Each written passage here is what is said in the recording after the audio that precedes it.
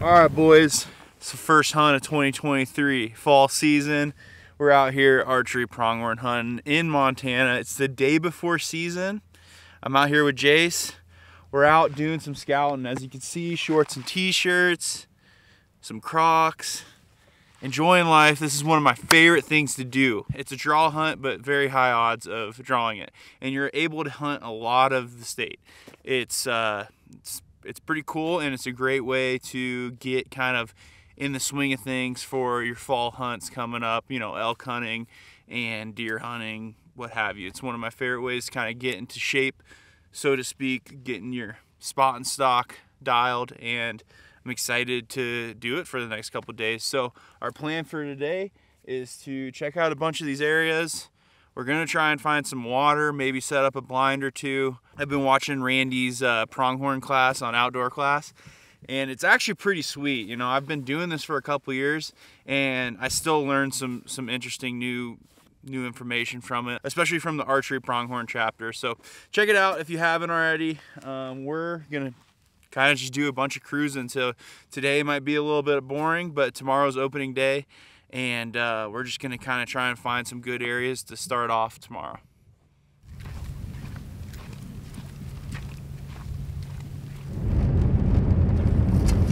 There's stuff in that field. There's definitely some antelope in that field. A few does. I don't see any bucks.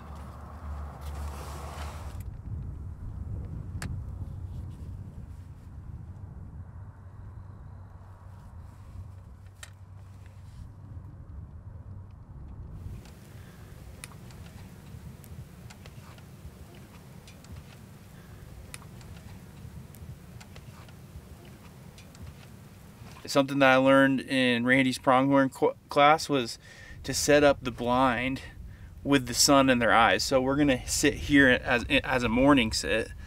So I'm gonna go throw that way is west, this way is east. The sun rises in the east and sets in the west. So I'm gonna put the blind somewhere over here. Ideally, they'll walk to the side that Jace is on right here and be drinking, and I'll have like a 30-yard broadside shot. So who knows? Another thing that I like about this spot is you can just see a lot. So we're gonna set one here, and it'll be an option for one of the mornings.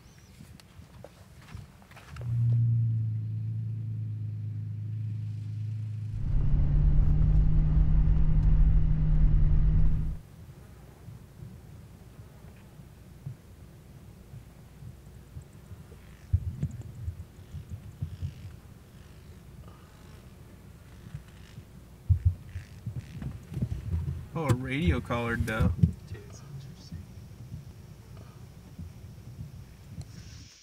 Does and fawns.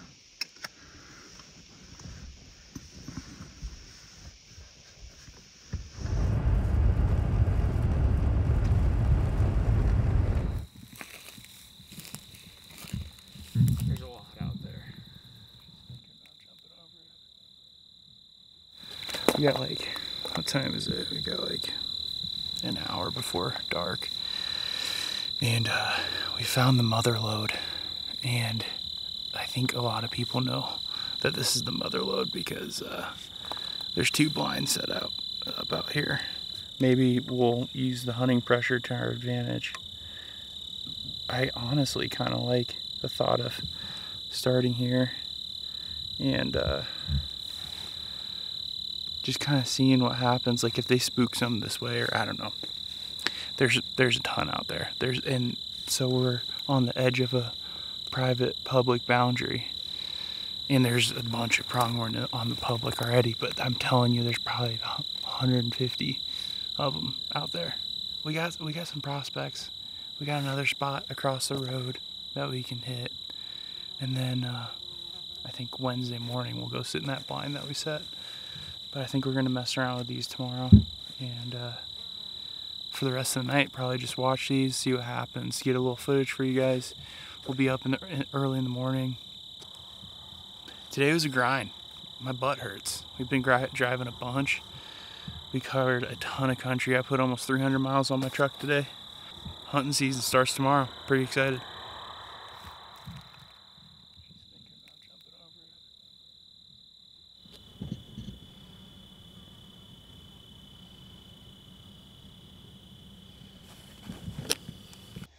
You'd think those are the guys hunting blind. Well, we were out there glassing those pronghorn, and some guys showed up, and I went over and talked to them and asked them if that was their blind out there, and it was, and they're planning on hunting in the morning. So Jace and I went and looked at a different area, kind of where we think, like, using hunting pressure to our advantage, we could possibly get on some in the morning. Well, we just came back, and we saw those guys. They're out. It kind of looked like they're maybe moving their blind. It looked like they moved their blind. And we got up on this higher vantage point where we can see a lot further. And those pronghorn are just running straight deep into the private. So I think that may have just shuffled the deck a little bit for the morning. But I think our plan still is to kind of just come out here first light, see what's going on. We have some pronghorn on the other side of this road that we can also chase, which I think if we come out here in the morning and we see a bunch of rigs, which is very likely, and a bunch of people running around here, we either see if there's a way to use that pressure to our advantage, and then our backup plan will be just go across the road and hopefully nobody's messed with those other ones. We're gonna go eat some brats, hang out tonight, get some sleep, and we'll be up early at it tomorrow. Hunting season 2023, baby. Archery, antelope. I can't wait for tomorrow. Opening day. It's something I look forward to every year. So we'll see you in the morning.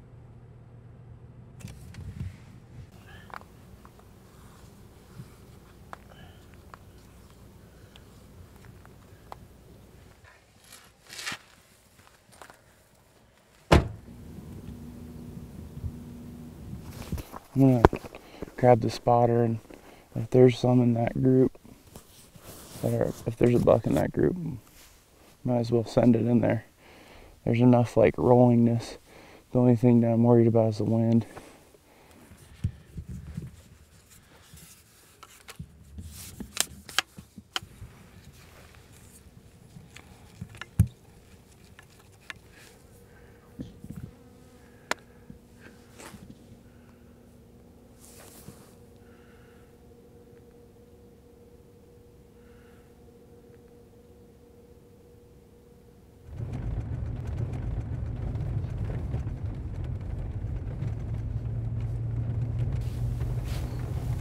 Where you get a little stalk in.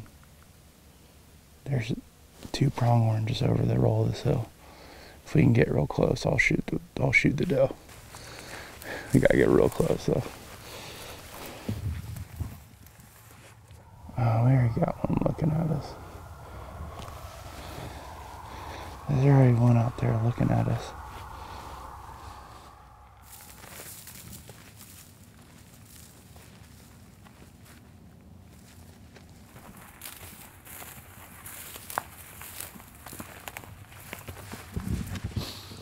I got some cactus in my hand.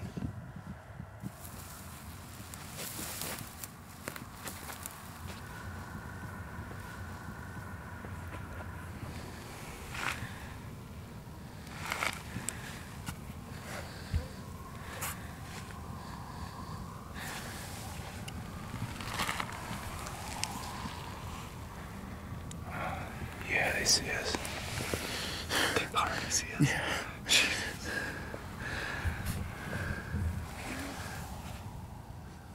It's hard. I feel like we didn't even really do anything and spooked them.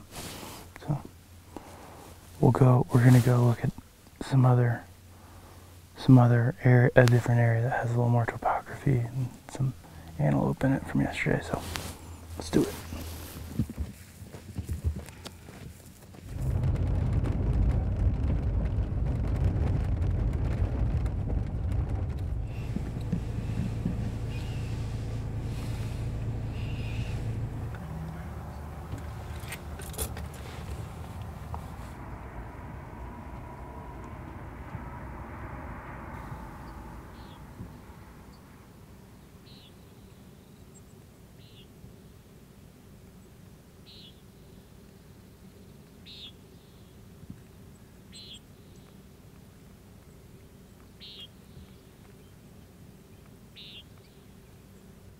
Michael does not know this buck is what to walk up on him.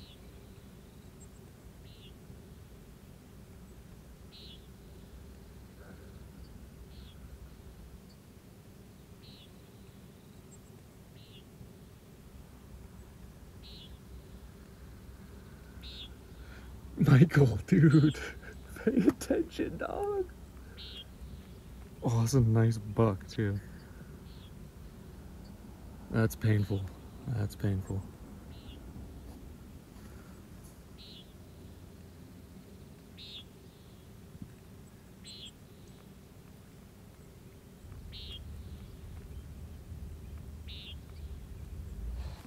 He's too small.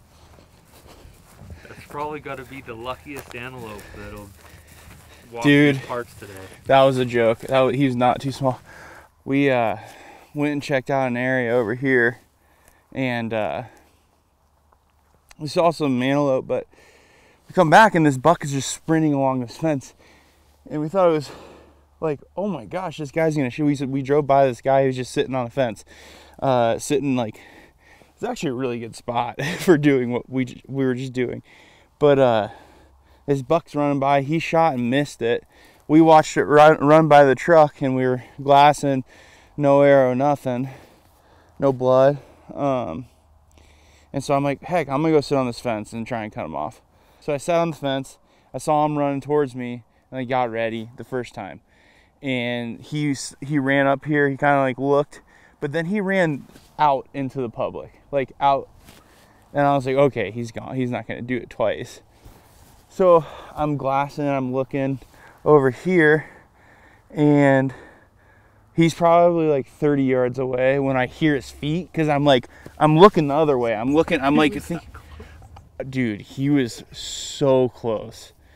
So close. And like, so I grabbed my bow and he didn't even care.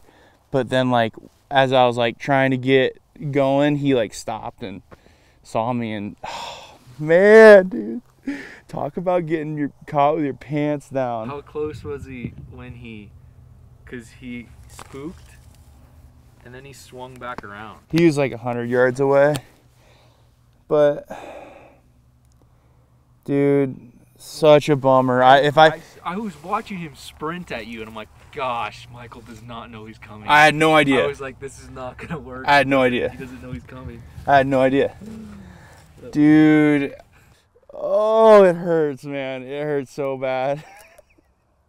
It hurts so bad. That was like, it had been such a close encounter. I mean, it was a close encounter, but we're gonna go around and then up into some more stockable terrain. But man, that hurts.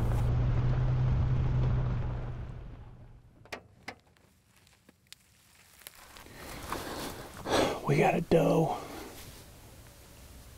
probably like 200 yards. I'm gonna swing around and see if I can pop over. We'll see.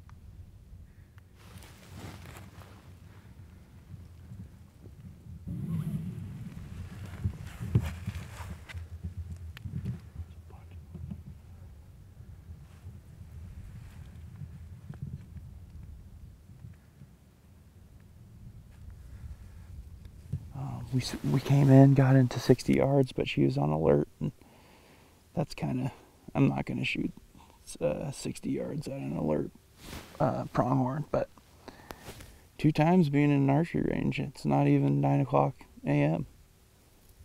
Happy with that. So we're going to cruise up over these hills, look on the backside if we can.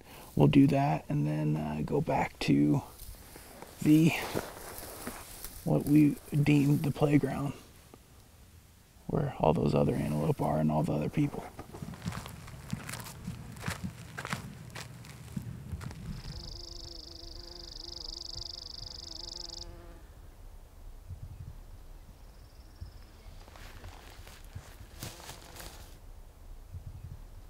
Alright, we were just on top of this mountain up here.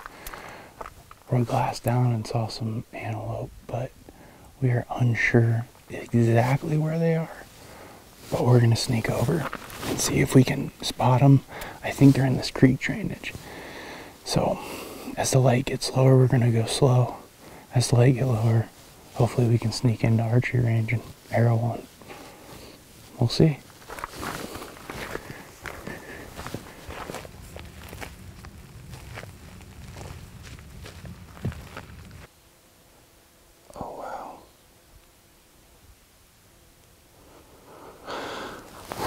Not very close.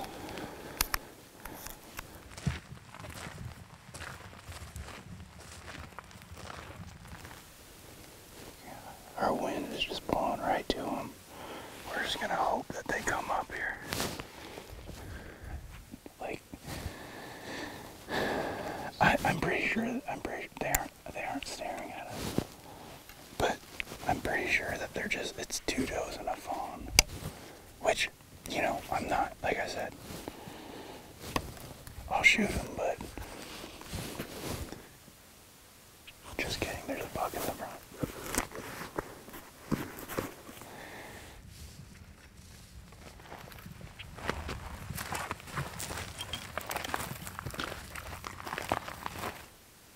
Yeah, she's looking at us. Yeah, they're looking at us.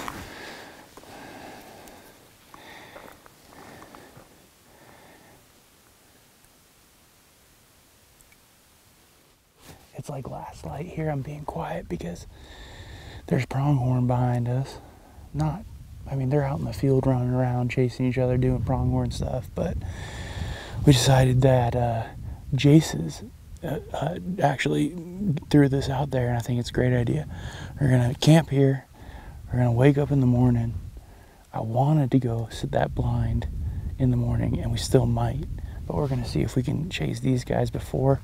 And then once it gets to like 9 o'clock, 8 o'clock, we'll go sit that blind. But hey, it's been an amazing couple days out here chasing pronghorn around. It's been tough.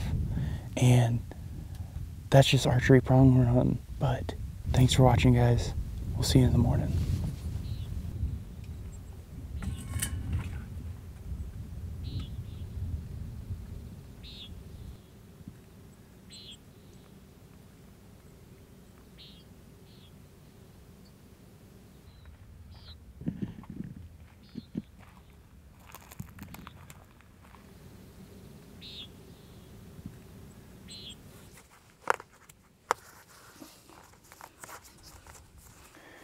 It's our 2nd day of hunting and our 3rd day out here.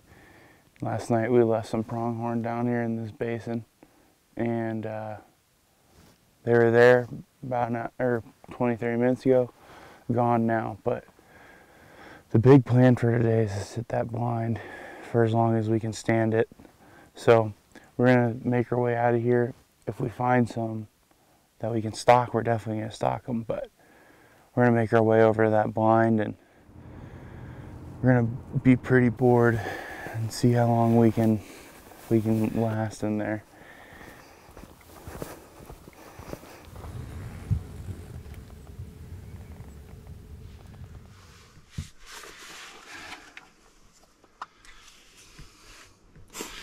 It's time to get serious, boys.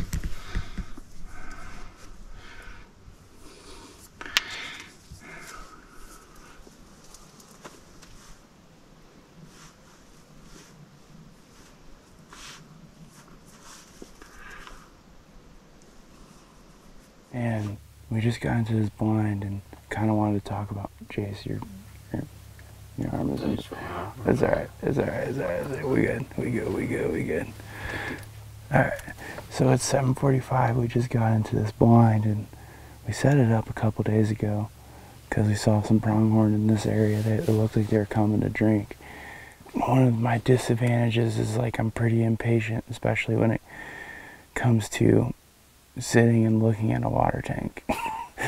But if something does come in, it's gonna be pretty sweet. I've been looking forward to sitting in here since we got here. We can see a lot around us, so that's cool too.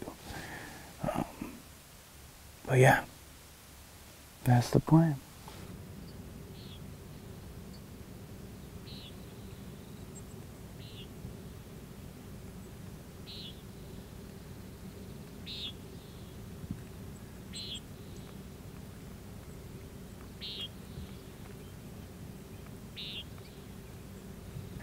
Alright, well, we've been sitting here for close to 5 hours now, and nothing's came into the tank, but there's been a buck that's just kind of been moseying around behind us. He keeps on looking up at the blind and then feeding and looking up at the blind, feeding, but I don't think he's really interested in coming up here, and he just dipped down into a stockable spot, and we got a lot of wind, and it feels right. So I'm gonna go try and get him. We only brought the big long lens, so I think Jace is gonna stay up here and film. But we'll go try and put a stock on this buck. Maybe get a shot off, put some meat on ice. I'd love that. I was planning on staying here till noon, and it's 12:15 now, so I would stay here if he was making moves up this way, but he's not, and I kind of feel like he's just gonna take this drainage down, so I'll go see if I can put one in him.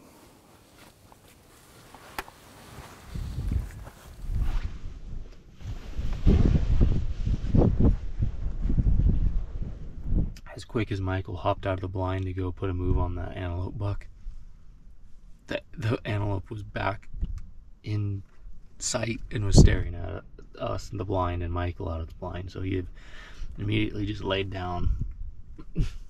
Has been laying on the ground for quite some time now, and the buck finally bedded, so he couldn't take laying out there in the sun anymore, so he says he's just gonna do a big loop, try to swing around the back of the antelope because he can't go after it now. It's up high enough to where he would never be able to get out of view. So if he goes around the back, he might be able to do something, but as soon as he started walking, the buck stood back up and just staring at him. So hopefully he gets out of view and the buck calms back down and maybe lays back down or just kind of chills out and isn't on the look for him. So see what happens. Not looking good. He's now running down towards, he went into the bottom. He's out of sight at the moment. Oh yeah, I see him.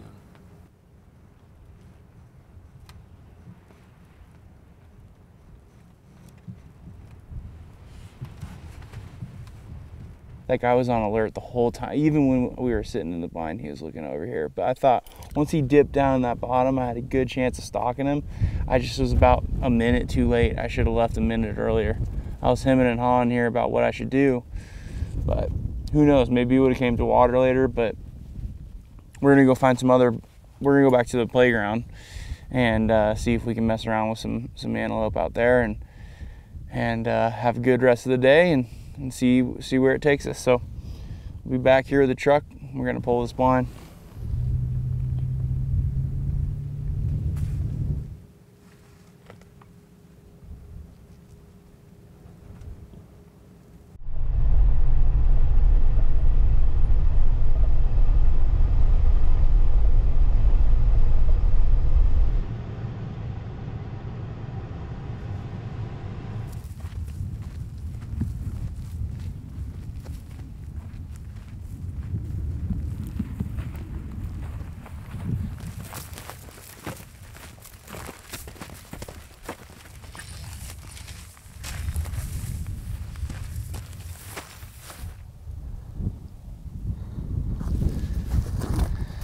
Pronghorn everywhere, just running everywhere.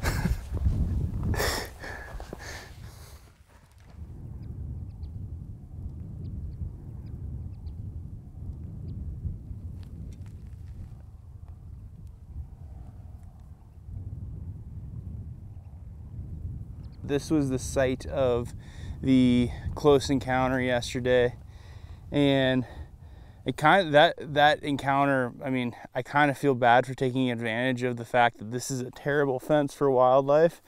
So the whole reason like I gained an interest in coming out here is because we've done some pronghorn wildlife fence removals here in the past couple years. We are part of 2% for conservation, and like we have to volunteer 3 days a year, and one of them or two of them in the past couple years have been coming in and taking out fence like this. This is a 5-strand wire.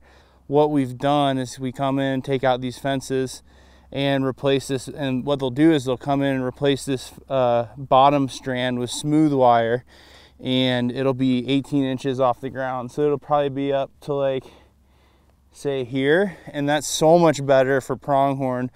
They're just typically, I mean, I've seen a pronghorn jump a fence once, and I've been on so many pronghorn hunts with Randy, and done a lot of it myself as well. They almost always go under.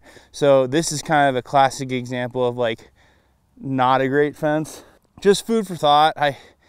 That's pretty much why that pronghorn was running up and down this fence yesterday, was because he couldn't find a way to get under it. Just thought I'd let you guys know. It's kind of an interesting tidbit of wildlife issues that we face out here in the West, but kind of interesting. And we got a little bit of daylight left, and we're gonna go head over here. We're gonna hit some spots on the way home and call it a night. So let's go get to it.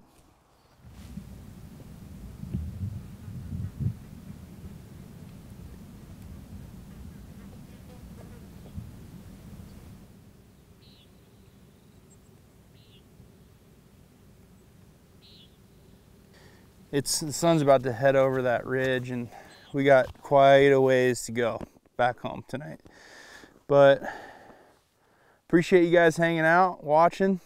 I feel pretty defeated, not gonna lie. Pretty not stoked on the amount of stalks and interactions we had, but I can't complain because I did have a pretty good opportunity yesterday for coming out and just doing a quick little hunt. You know, can't complain. So Jace and I, we had a good time. I had a good time with you, Jace.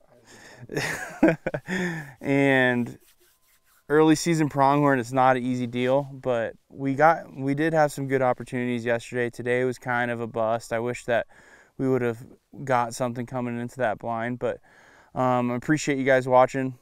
Until next time, we'll hey, it's the start of the 2023 hunting season, so that's pretty sweet. Marcus is going to Alaska soon. I'm filming Randy in Idaho. It's going to be a great year, and I'm excited to show you guys all the cool content we have coming out. So see you guys on the next one.